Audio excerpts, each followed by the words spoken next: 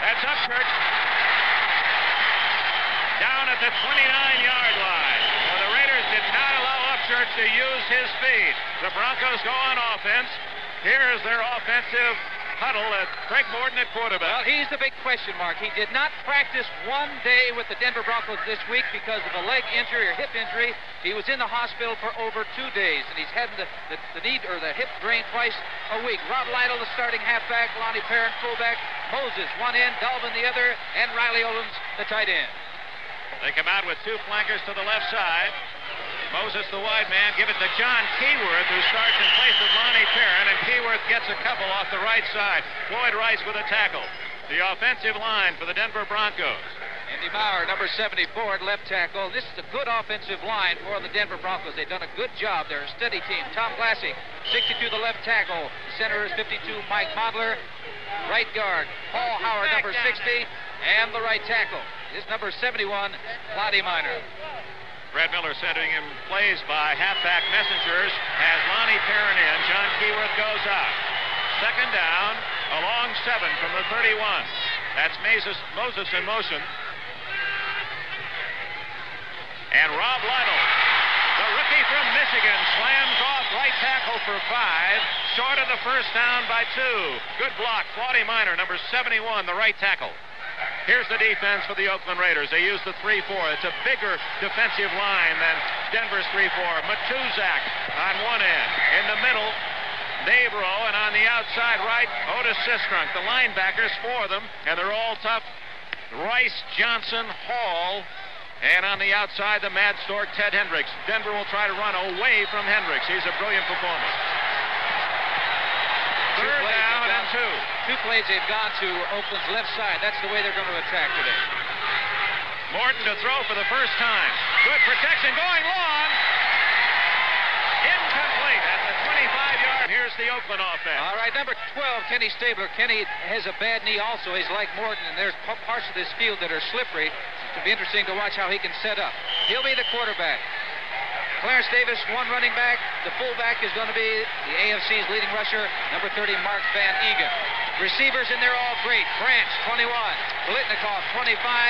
Casper, 87. And the Raiders' front 5, perhaps the best in all of pro football. It's Clarence Davis. Made the tackle at the line of scrimmage. It's third down, 14, as Davis goes out, and the Raiders behind these blockers, Shell, Upshaw, they block out the sun, said the Vikings. Dolby at center, Beeler and Lawrence on the right side. Those first 3 men are all in the Pro Bowl. 3 wide receivers as Morris Bradshaw joins Biletnikoff and Branch. Stabler, good protection, throws it away. He had a booming day here in Denver in game 2, won by the Oakland Raiders here in Denver. Rick Upchurch stands at the 13-yard line. Guy tops in the NFL, 43.3-yard average. Kicked one 74 yards here earlier, almost blocked, and a flag is down.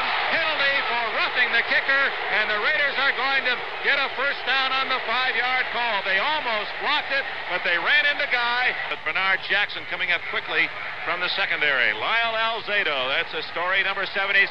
He's not only tough, he likes to talk the game. You can see he's talking right now, too, Dick. Carter and Alzado, the front 3 for the Broncos, maybe the best linebacking core in football. And Swenson, a sprinter, Rizzo, Gradishar, and Tom Jackson, who has played brilliantly. The big play man is Jackson. Second down, 7 at the 47 of the Raiders. He's looking for Branch, goes to Van Egan. Couldn't score, 10 minutes remaining first quarter. Biletnikoff with one of his patented comeback moves and catches. Biletnikoff, who's now 4 all-time in pass receptions, 569 catches in his great career, behind only Charlie Taylor, Don Maynard, and Raymond Berry. First down from the 41. Van Egan gets a couple. That figures he played on the team that scored the most points. 99 points for the veteran man out of North Dakota, who kicked for the Detroit Lions, Green Bay, Cleveland, and Denver at one time. It'll be no more than an extra point try from the left hash mark at the 10, a 20-yard field goal attempt.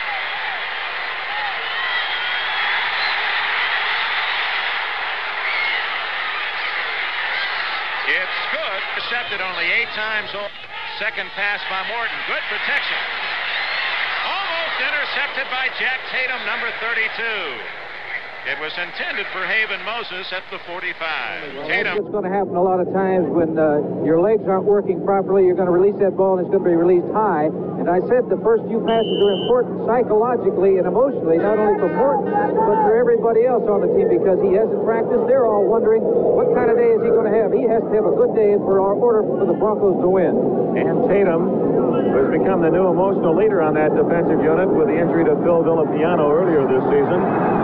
He's a ball hawk, has 25 interceptions, Tatum, in his 6 years. Second down, 15. Moses in motion. And Morton again. Has a man open. And that's out of bounds. Moses. No, he was not out of bounds. He goes all the way for a touchdown. Moses stays in bounds. Denver leads, and Bronco Mania reigns.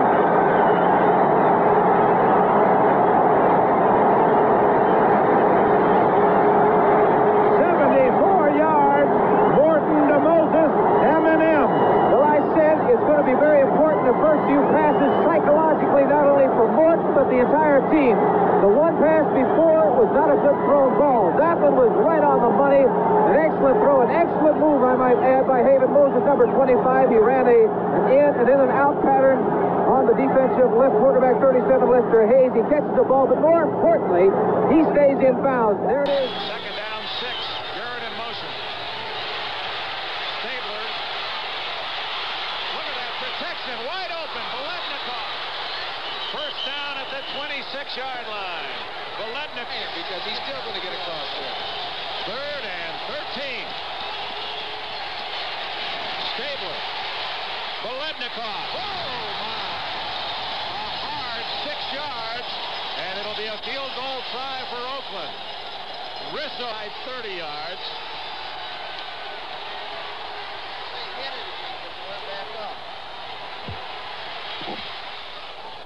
Hit the upright, no good. It hit the upright and bounced back, no good. And they're cheering again here at Mile High Stadium. He'll be watching both because I believe he played in both the Rose and the Orange Bowl. That's right. It'll be Oklahoma and Arkansas, part of our NBC doubleheader tomorrow. It's interesting that the leading rusher for the Denver Broncos, Otis Armstrong, 489 yards of the Oakland Raiders. Rob Lytle on the way to the 24-yard line before he's hit by left in the half, and Morton will throw. Great protection. End zone, Moses. Moses had his hands on it, had to turn back the other way, could not come up with the 6 points, and Morton hit Stabler on first down. Look at the time. Biletnikoff again to the 30. That'll be short of the first down. Biletnikoff hit hard by Joe Rizzo, and he appears to be hurt. Biletnikoff. Denver season. 30 minutes to go or more.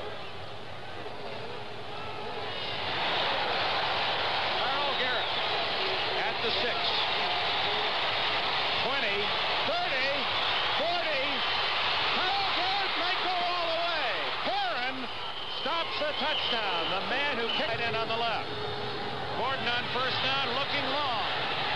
Moses, 40, 30, and down at the 24-yard line. And 31 yards away. It's no good. Wide to the right. 3 at 1.4 seconds. And the Broncos had a football. Led Oakland in reception. First and goal at the 2-yard line. 2 extra defensive linemen in for the Oakland Raiders. Lytle. Oh, what a hit by Jack Tatum. Number 32 Tatum. Was there a fumble? The Raiders say they had the football. But I believe the whistle was blown dead. The Raiders think they have the football. Mike McCoy, number 76, running off the field with it, but they called it back, and Denver still has possession.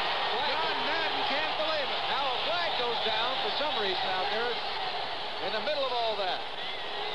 Rob Lytle was crushed by a tackle from Jack Tatum.